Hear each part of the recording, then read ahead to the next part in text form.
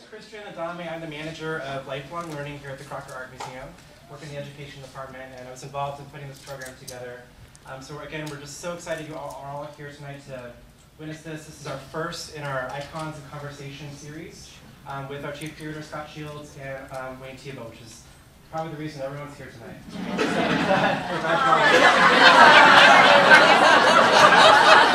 We love Scott. We love we of course encourage all of you to visit the exhibition Wayne Thiebaud Homecoming, which is located on our second floor, and it's going to be on view through November 28th. We would also like to extend our thanks to our sponsor of the exhibition, Sacktown Magazine, so let us please give them a round of applause for their generosity.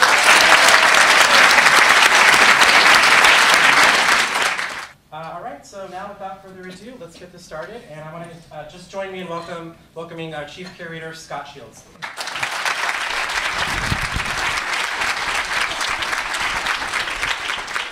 Well, I also just want to thank you all for coming and just say what a pleasure this is for me. I went to school, many of you know, at the University of Kansas, and they had a really wonderful Thiebaud painting there called Around the Cake. And as it turns out, it came from a collector in Sacramento. And so I grew up, or went to school with that painting, and I remember the docents used to put the kids in a circle around, the main cake was in the center, and the little pieces of cake were around it. And they used to act this out, which was probably the stupidest docent activity I ever saw. But it was my favorite painting in the Spencer Museum of Art. So to be able to one day end up at the Crocker and to do an interview with Wayne is just a privilege for me that you can't even believe. And I told Wayne I'm not going to do a lot of going on about his laurels because you all know them or you wouldn't be here.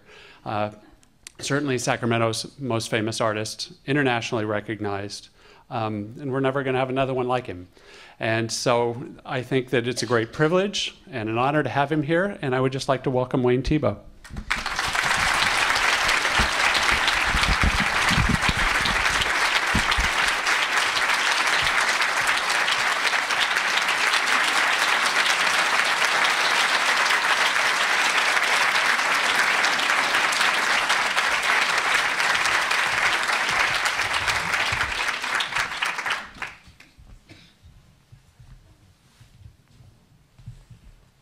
Anything you'd like to say before we get started? Hello. Thanks for coming.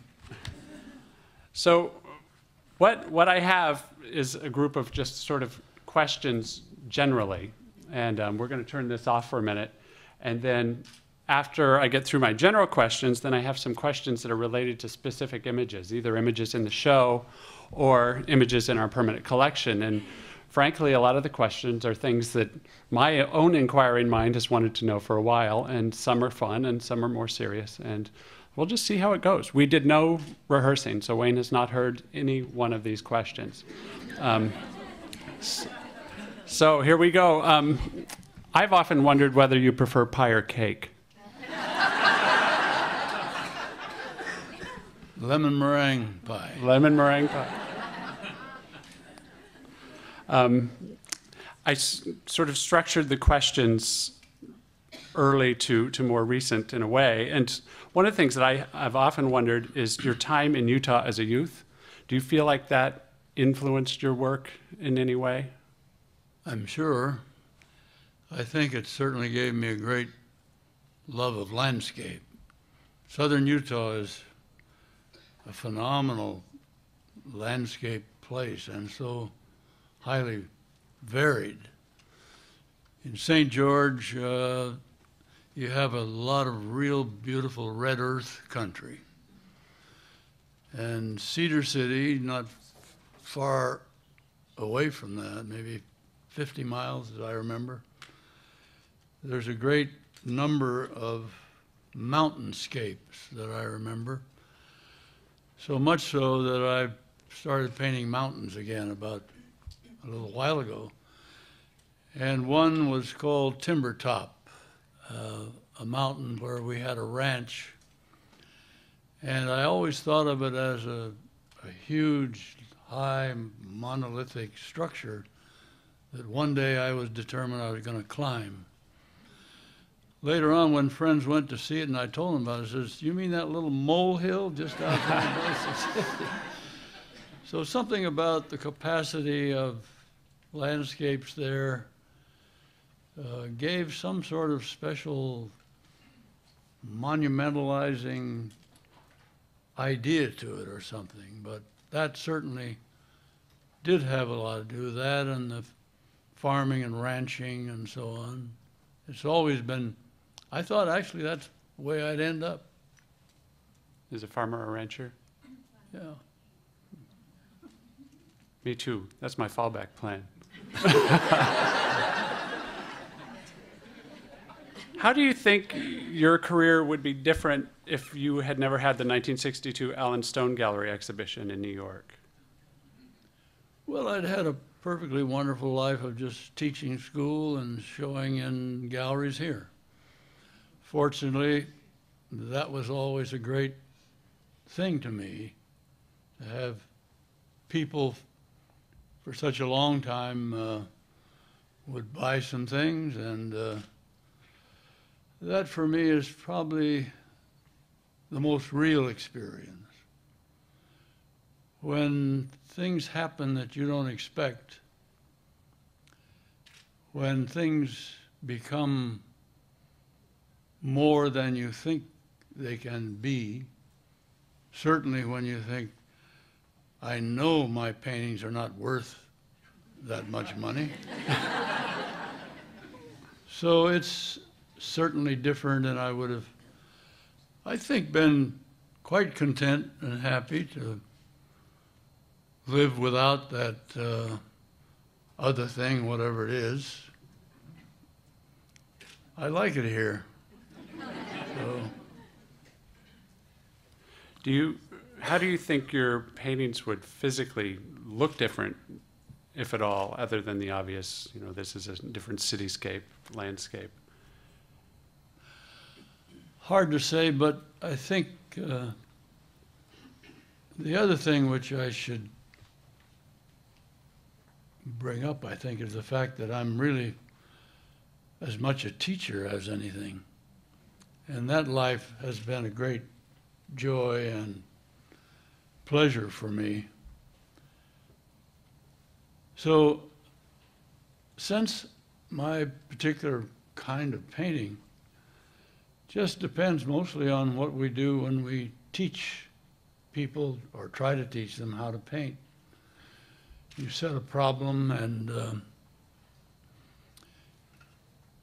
go after that problem. And I don't think it's ever been, or I hope it would not have ever been different from that.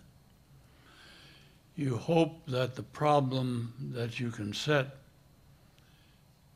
can captivate you, challenge you, make you want to contend with that great tradition of painting. You have to remember that one thing about being a painter is that you're part of this wonderful tradition that starts some 30,000 years ago with cave painters, and then comes up through the long evolutionary history of those marvelous great tradition of painters. So then you try to learn to do something like drawing and think, well, how do I be a painter? And I'll try to get some help and so on. And the problem suddenly suggests to you, what in the world am I thinking of picking up a brush when there's a painter like Rembrandt out there? I mean, think of how crazy you have to be, and how almost silly it is. You're going to try to be a painter? I'd like to try. Well, you may as well give up now.